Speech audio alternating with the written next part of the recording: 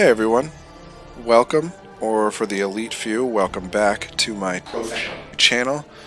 I am the free-to-play Crusader, but I don't just call myself that because I am a free-to-play Crusader, but actually because I am on a crusade to make this game more accessible and fun for free-to-play and casual players, explaining ways to get the most out of the game and min-max your efforts so that you can be competitive with people who have put money into the game.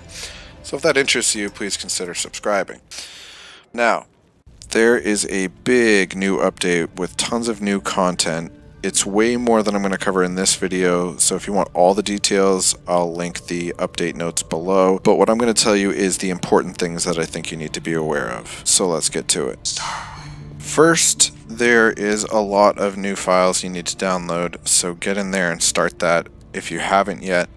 And if you have a decent connection, or if you're just going to sit there and not play while you let it download, then check the box for unthrottled downloads so it will go faster. Next, there are new rewards for exploration. They are rare crests, so get in there and collect those if you have some waiting for you like I did, and maybe consider putting more time into exploration because rare crests are decently valuable now, as I'll talk about later in the video. Next, there is a new tier of the Prodigy's Path, and there is the free rewards you don't have to pay to get, and as you can see here, I have a whole bunch of new rewards available to collect, and there's also a bunch more coming down the road. Next, there are a ton of new events. As usual, it's some pretty easy stuff to accomplish, and there's a lot of nice rewards here. Easy reward.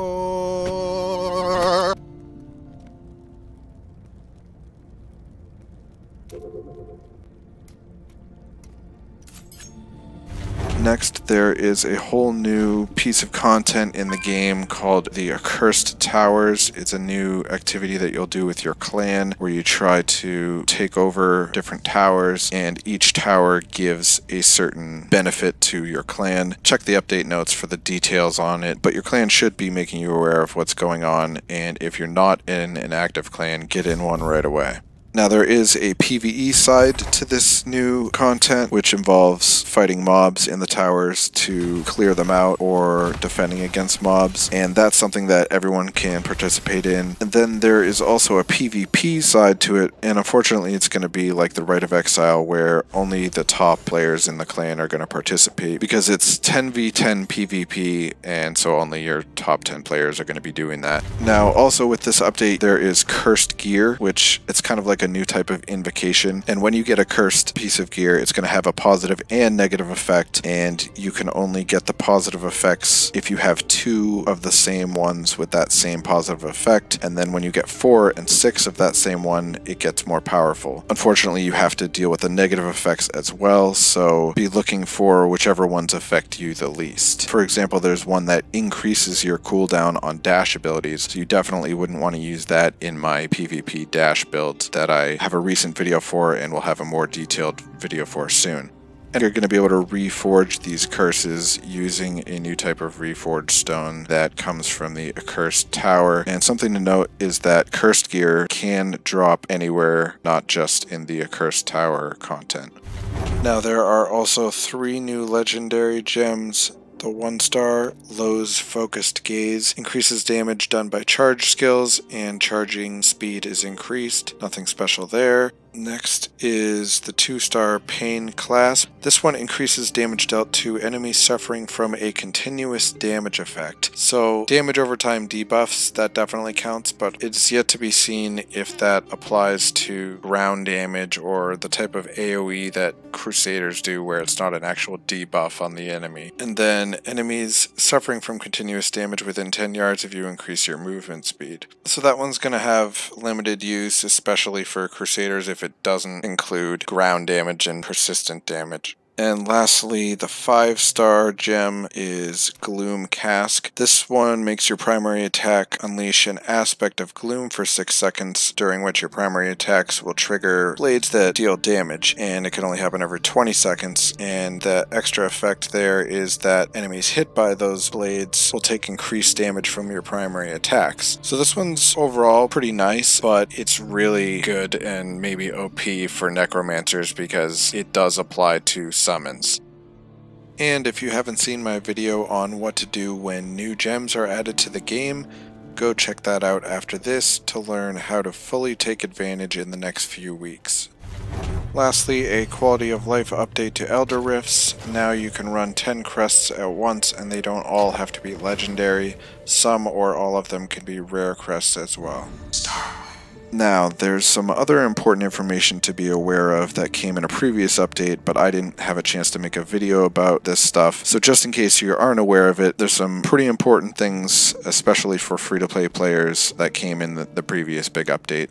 Now, the first thing is rare crests. They are actually worth it as free-to-play. If you saw my crest guide video, I said I wasn't buying rare crests because they didn't seem worth it, but it turns out over time it was supposed to average out to 5.33 rare crests equaling one star gem or 1 gem power. Now with the RNG, I still feel like it kinda wasn't worth it, but now it's definitely worth it because the way the system works, every 5 rare crests guarantees a 1-star gem or that 1 gem power. So definitely use your hilts on rare crests anytime you can. You may notice that I have way less hilts than I did in my crest guide. I think I had something like 75k, and since then I've been buying rare crests every time I can, so that number's been going way down. So I understand that as free to play you won't always be able to buy them, but when you can, they are worth buying as they will help you in your progression of your legendary gems and resonance, which is huge for PvP.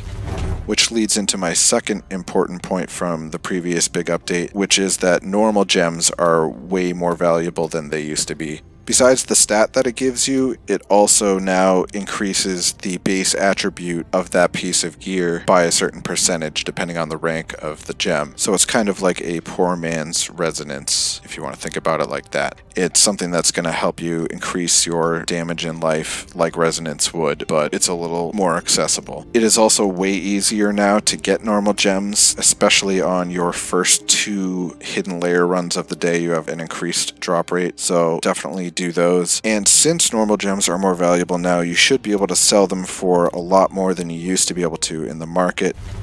Now the next important thing from the previous update is that there are tons of ways now to get legendary gear. So your first bestiary turn-in of the day is guaranteed to drop a legendary, and there's even a chance you could get 2. Next, the first orange elite every day that you kill is guaranteed to drop a legendary. Also, the Path of Blood now drops gear, so there's a chance to get legendaries there. And a side note here is that Path of Blood is now worth doing because it's basically just real easy, fast farming.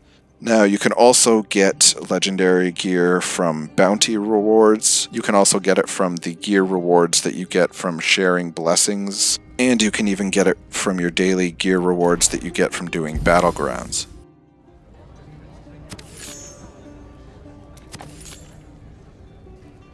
Now the last thing I want to mention that I feel like was missed by a lot of people is that you can actually buy reforged stones now with platinum. It used to be just with orbs, but now you can use platinum, so it's more accessible for free-to-play players. So there is all of the important info to be aware of with the new update, as well as some important info from a previous update that I didn't get to put in a video. If you have questions, video requests, love, hate, whatever, leave a comment. If you enjoyed that, learned something, appreciate the work I put in, or want to support me, use your primary attack on that like button. And if you want to see more Diablo Immortal content explaining how to get the most out of the game, and sometimes short, funny videos or Crusader builds, subscribe.